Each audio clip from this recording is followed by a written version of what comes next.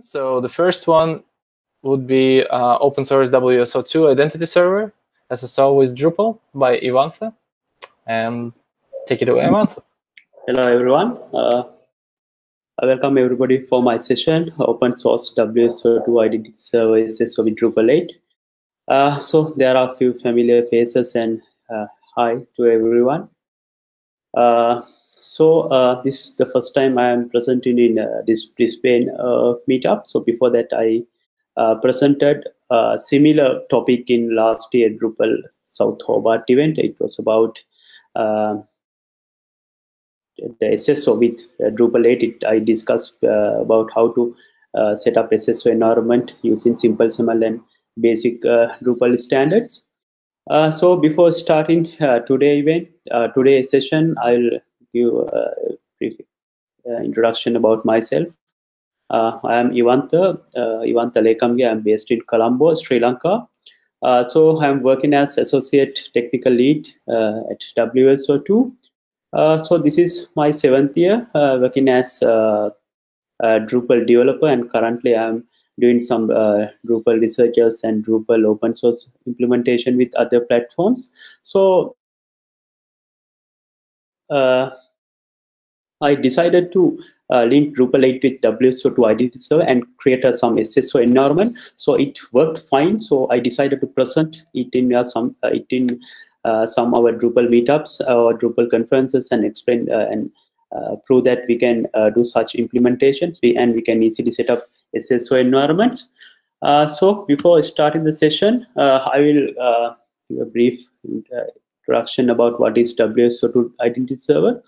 Identity server, basically WSO2 identity server help organizations to build IAM and CIAM solutions to their customers. The IAM means identity management, and CIAM means customer identity management. So this WSO2 identity server providing and they are facilitating to set it up this IAM, CIAM environment to your customers. So I will run a small introduction video, then you can get an idea what is WSO2 identity server and what are the capabilities, how it works, how to connect with that, and all the details. Let's watch on this. Identity and access management typically solve user access to applications based on their roles and attributes. With privacy regulations like GDPR and CCPA and the rise of e-commerce platforms, businesses are turning towards enhancing customer experiences. Here's where customer IAM comes in, where IAM meets identity data to give customers better digital experiences leading to business growth. Building CIAM solutions or working with CIAM tools has always been the developer's task. Focus on storing identity data, managing or federating them. Therefore, customer IAM solutions need to adhere to open standards, be scalable, be API-driven, be extensible. Help your enterprise become agile. Introducing WSO2 Identity Server. It's an API-driven, cloud-native IAM provider for customer IAM. It provides a highly extensible platform to federate, authenticate, and manage identities across both enterprise and cloud environments. Unlike others, WSO2 Identity Server is fully open source, keeping you free from vendor lock-in. Its enterprise-grade pedigree offers advanced capabilities for customer IAM. Fortune 500 companies also use it for its ability to handle large-scale distributed deployments, enrich connector ecosystem, and most importantly, it helps you save money and time. What's best is it's an integral piece of the open source WSO2 Integration Agile platform, helping you with your most challenging API and integration projects. You can easily try the WSO2 Identity Server today. Just download and install.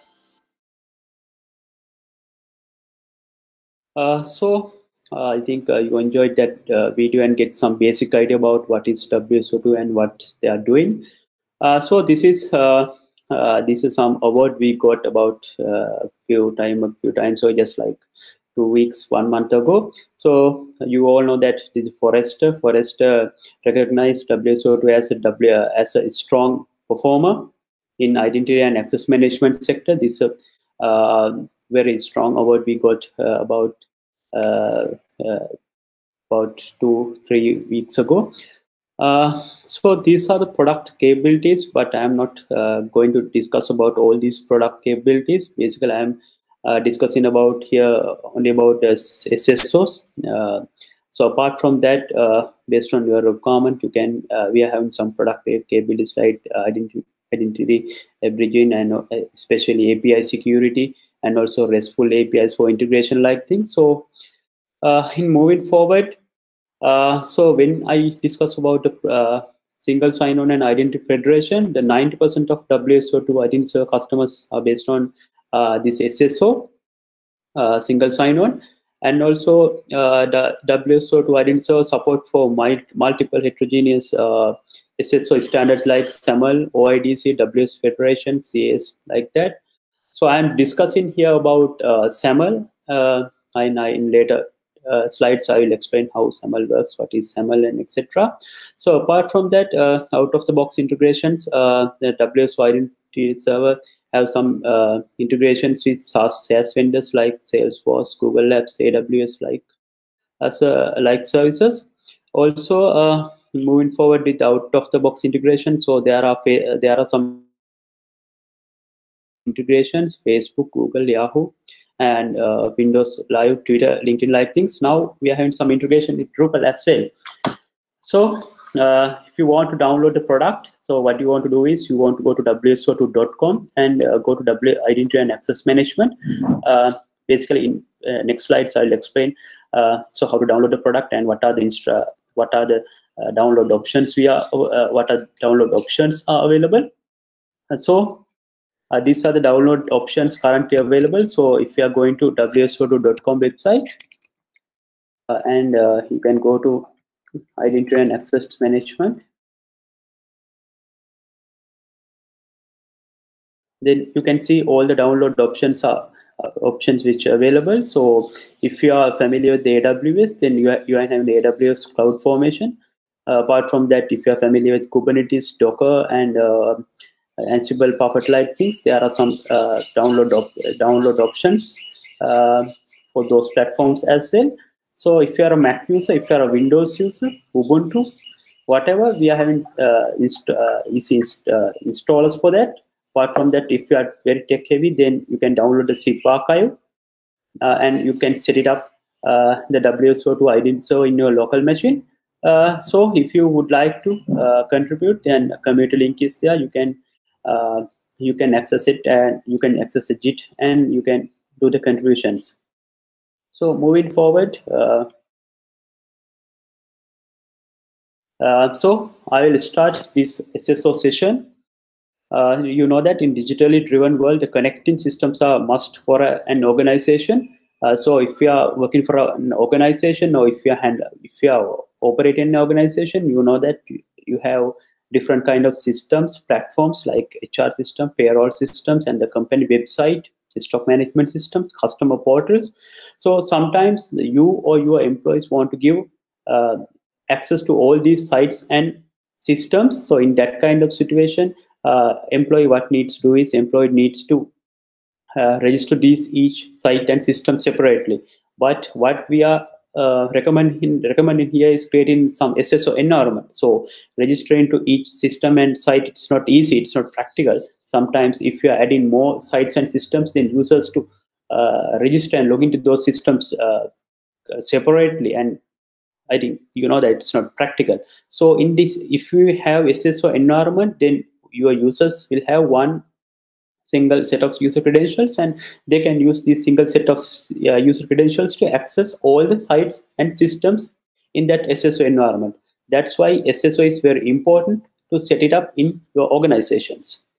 So in the moving forward, so this is what I told. So creating the single sign-on environment, it's very beneficial, and users can easily log into systems. Users can easily register to systems, and the organization and infrastructure team can easily manage the users and user roles in the organization. So what is SSO? So SSO is single authentication mechanism that permits users to use one set of user credentials to access multiple systems. So as I explained before, so in SSO environment, so single user can have single set of user credentials, one set of user credentials. That user can use that single set of user credentials to access all the sites and system in the same environment. So moving forward, I will get some simple example and I will explain what is SSO, how SSO is works. So you know that in corporate environment, in the organization, we have some sites and systems which is interconnected in SSO environment. So let's say some employees, some user in the environment want to access some stock management system in their environment. Then what employee needs to do is employee needs to connect to this SSO environment and need to get authenticated from there. Then user can easily access the stock management system. So after that, user needs to access the HR website. Then user doesn't want to log into HR system again. Then user has already logged into SSO environment. User has already connected to the SSO environment. Then user can easily access the HR system as well. Likewise, user can access all the sites and systems in the environment, the SSO environment, once user log into one system. So the best known example is Google having some services like YouTube, Gmail, and Google Drive, Google Calendar. So there are different kind of services. So once you log into one service, then you don't want to access many. You don't want to log into other services in the environment. So basically, once you log into Gmail, then you can easily access YouTube, and you can create calendar invites, and you can upload your documents to Google Drive. So this is a good example for simple SSO environment. So in this example, you can see there are three entities. There are three websites are interconnected in a single sign-on environment. So user is there. So if the user want to access one of this website, user need to connect to SSO environment, and user need to get authenticated from there. Then user can easily access all the sites and systems in this environment. So you may think why you need this SSO. So there are some benefits from user perspective and as well as in the organization perspective.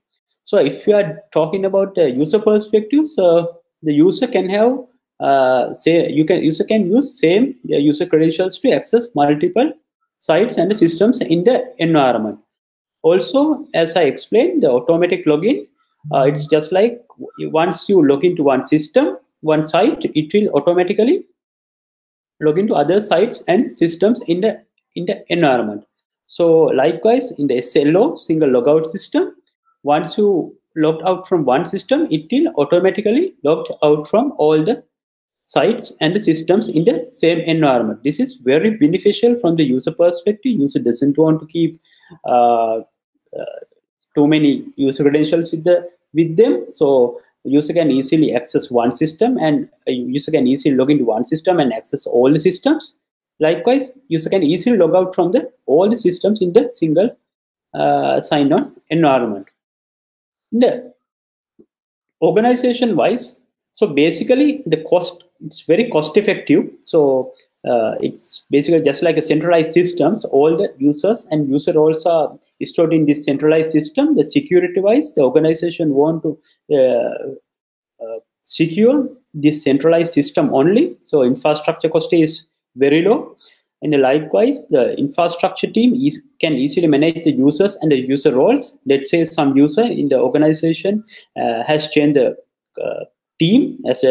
Let's say some user has worked for a sales team, and now user is working for a HR team. Then that user needs to get the access to HR portal infrastructure team, where it can easily provide easily give the permission to that user via this centralized system. It's very beneficial in the organization wise.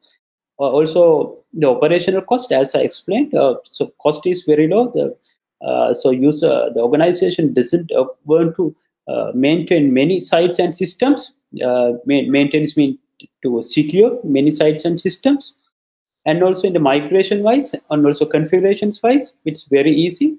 Let's say you want to migrate from one environment to another environment. The users and the user all sign the separate and separate entity. So it's user can in your case you can easily migrate your system and site because the users and user all sign the different environment.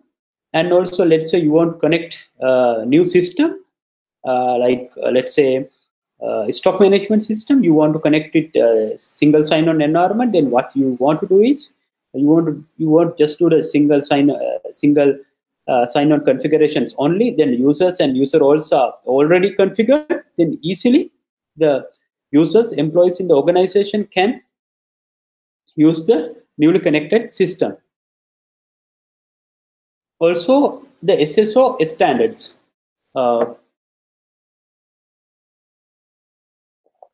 There are a few SSO standards which I have connected with the WSO2 identity server. So SAML 2.0, WSO2 Federation, WS Federation, and OIDC.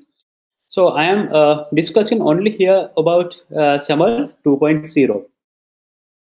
So some of you familiar about what is SAML and how SAML works, but I will explain some definition of SAML and how it works. So SAML is a XML-based markup language which is using for exchanging authentication and authorization information between the identity provider and the service provider. So there are new terms I have mentioned here. Those are SAML and also identity provider, also service provider. So I will take a small example and I will explain how SAML works and what is identity provider and what is service provider. So this is the definition of identity provider and also service provider. In this example, I will explain them on more detail. So there are three entities interconnected here. The user is there. Let's say the user is the employee of the organization, and identity provider, and also service provider. So identity provider will maintain contents of all the user roles and the authentication system of the organization, and service provider will consist of all the services of the organization. Let's say now user want to access some system in the organization. Then user wants to send some SAML request to IDP via service provider. So once IDP get a request from service provider, then IDP is checking whether this request is coming. This request is getting via non-source or non-service provider. If a request is getting via non-source, non-service provider, then what IDP is doing, IDP authenticate that request. Sometimes IDP need to connect it to internal database or LDAP. Then whatever data source, then getting then authentication, user authentication thing happen. After that, IDP create a SAML response and sending back that SAML response to service provider. So what service provider doing?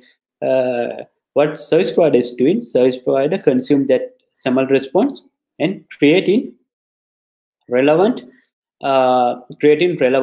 user sessions to access the sites and systems in the environment. So there are 7 main steps involved in this SAML request and response process. So first, in the first request, user need to log into application. Then user is sending a SAML request. Basically, service provider is sending that SAML request to identity provider. It has a HTTP request. Then identity provider getting that HTTP request and checking whether that that HTTP request, SAML request, getting from a non-source. If it is from a non-source, then authentication process is happening and creating a SAML response, and IDP sending back that SAML response to service provider. That's what I mentioned in the point 5. In point 6, service provider decode or consume that SAML response and create relevant sessions, Drupal sessions, and authenticate and allow users to access the resource, allow users to access the sites and the systems in the environment. There are 7 steps are involved here. So now what I am going to do is I am going to do some small practical session. So before that, I will explain what are the requirements. We need simple SAML PHP library. You can download this simple SAML PHP library. And also you need to have some 2 Drupal instances, and also simple SAML PHP auth Drupal module. So you can download this as well. So I explained, so you can download WSO2 identity server from here. So after downloading the WSO2 identity server, you can start WSO2 identity server. So I have already started. You can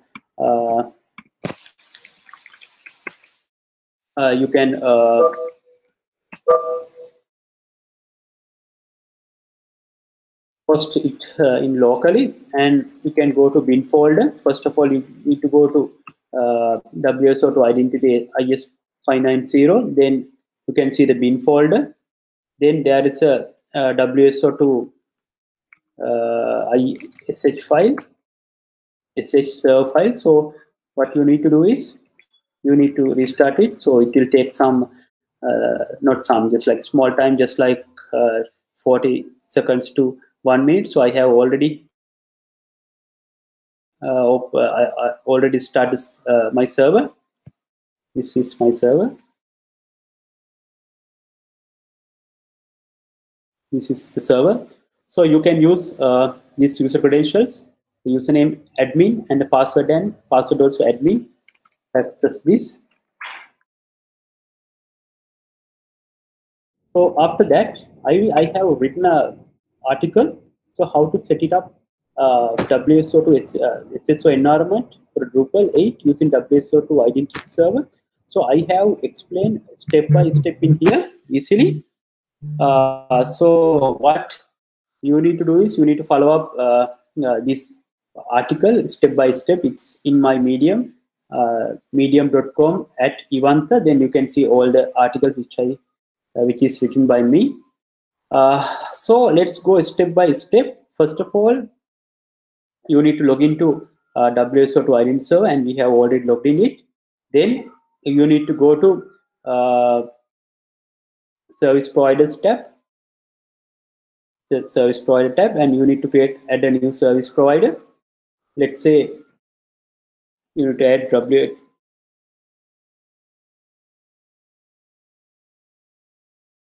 need to add some service provider, and you can register. Then what you want to do is if you want to add some description, you can add a description, and if you want to make it as a SaaS application, make it as a you want to make it as a SaaS application, click on that. Then go to claim configurations, and you need to add a claim URL. For that, you need to add a claim URL in there. Then for that, you need to add 2 claim URLs. This claim URL information is here. One is for the mail. The other one is for the first name.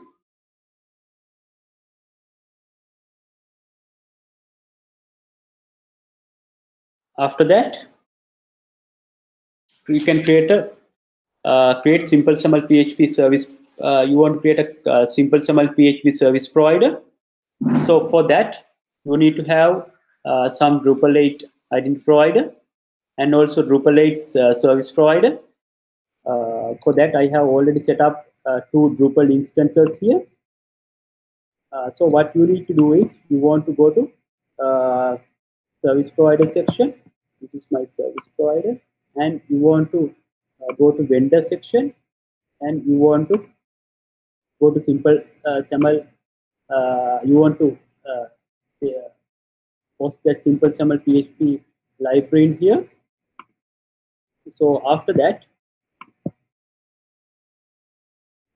you want to create a sim link. For that, you can go to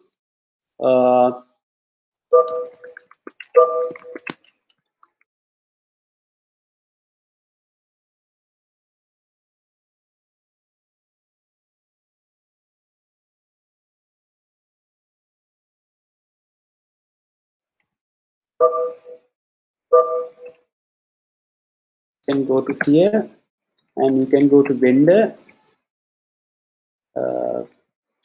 and you can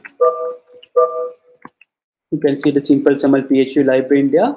For creating symlink, you can run this command. You need to run this command. You have to go back to steps, and you want to create a this command in here. After creating after running this command, you can see a symlink. You can see a folder in here, simple XML, with all of the information what we want. Then what you want to do is, we have some htaccess few rules. You want to copy this htaccess rules. Then you want to go to htaccess file, and you want to paste your htaccess rules here. Then you want to change, you want to do some configuration changes in the IDP side. So what you want to do is, you want to go to config and config.php vendor, simple XML PHP, config, then config.php. So there are few steps, few things to change, especially the store type you want to change, because I am connecting this this SSO environment with the database. If you want to connect it to a LDAP, you can do the LDAP configurations here. And if you want to connect it to some MongoDB or any other data source, you can do that configuration in here. So store type is SQL, and I am setting up host as localhost, and also my DB name, also username and password of my local database. So after that, if you want to change the auth admin password, so you can change the auth admin password also. Hold on. So auth admin password. So I have changed it as well. So after setting up everything, so you want to give some path to, especially so simple, not a simple, you want to give the path to identity provider. For that, add this line to end of the configuration file.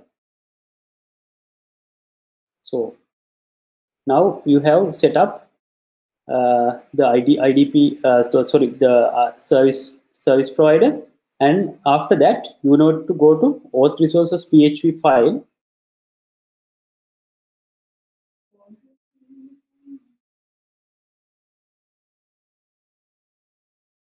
Config auth resources PHP file.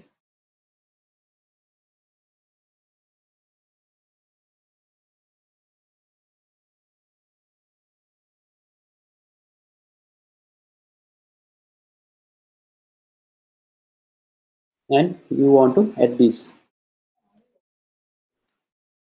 Right.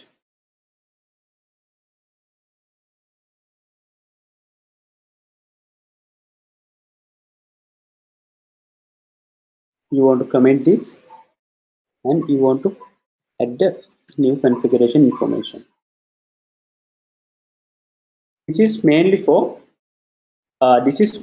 connecting your local host with the WSO2 identity server. After setting up this, you want to exchange the meta information between your local Drupal instance and your WSO2 identity server. Sorry. Yeah. So you want to share your IDP information, your Drupal 8 IDP information with the WSO2 identity server, and also WSO2 identity server meta information with the Drupal 8 instance. For that, I have already provided this information in here. What you want to do is copy IDP metadata to metadata simultaneous IDP remote PHP files of the service provider. So what you want to go do is go to metadata section, then meta simultaneous IDP remote.php and copy file in there. This is the metadata of your WSO2 identity server. And also you want to get your local Drupal instance metadata to WSO2 to the identity provider. For that, what you want to do is access your local file and simple XAML.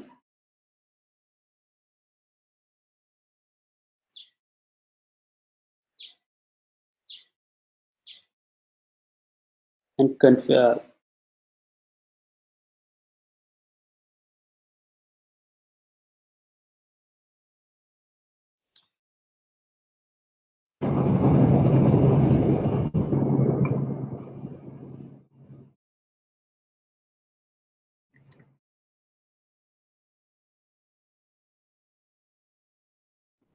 something wrong in my setup anyway. Yeah, no, sorry, it's there. So yeah, this is a file. So what you want to get is you want to take this code and you want to add it to your identity provider.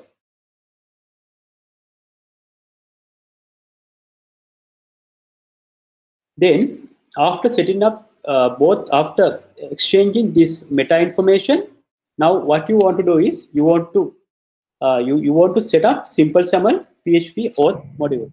For that, what you want to do is go to admin config PHP simple XAML auth section on your local, and you want to do some configurations to your local simple XAML PHP auth module. For that, I have explained what we need to change. Basically, you want to add the default source name. It has a default SP, and also you may see that in some SSO environment, sometimes you want to click some external button to redirect to SSO environment. For that, there should be a name for that button. So I have used the name of the button as federated login. So you can use whatever you want. And after that, you want to change the user info and syncing section. So you want to use the mail and also fname, because we have used mail and fname here as claim URLs. Mail and fname as claim URLs, and synchronize username on every login. You want to make it as tick, but it's not a mandatory. And yeah, then you need to save it. And the local authentication. So sometimes sometimes we are not using the superadmin for the SSO login. For in that kind of situation, you cannot allow superadmin. So you can add the superadmin or the users you want to disallow from the SSO environment. So I have added the superadmin. If you have more user IDs, you can add more user IDs by comma separating in here. So after everything, so now you have set up SSO environment, and you can see a screen just similar to this. When you go to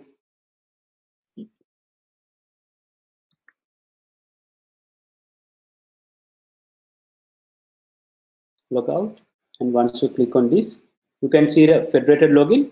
Once you click on the federated login, you will automatically redirect to WSO2 identity server, and you will be get authenticated from there. So basically, I think I got just like 30 minutes time. I know that I can explain every step in this document, and it's very long, and there is some difficult configurations. That's why I written this article. Then you can easily use this article later, and you can set up you can set up your SSO environment. And also there is some YouTube video. You can go for that YouTube video as well. So going forward, these are the resources which you need for setting up WSO2 SSO environment. Basically, you want to download Simple SML PHP library, and also Simple SML PHP auth Drupal module, and you can download the identity server using this identity and access management, the page, by accessing that page. And finally, my Medium article, I have explained each and every step in there. I think you can take just like 2-3 hours, and you can set up your SSO environment in very peacefully. So finally, my Medium blog, medium.com @Iwantha, if you want to get some Drupal update or SEO update or whatever, you can subscribe to my Medium blog. And also, if you want to, if you have any questions, you can send me a LinkedIn via LinkedIn, or you can connect me via Twitter. So if you have any questions which related to WSO2 identity server, what you want to do is you want to connect with WSO2. This is WSO2 is open source. This WSO2 identity server is an open source product, so you can download and you can use it. If you have any questions, you can connect. You can fill a contact us form, or else please send me an email, iwantha@wso2.com. I'll help you on how to set up SSO environment. So thanks for connecting with me. So this is I think hope you are happy with this. Sorry, I think some interruption happened in between my my setup. So I think that's what because of that reason I couldn't show you what's the output, how output it works. So if you have any questions, just connect, just ask me now.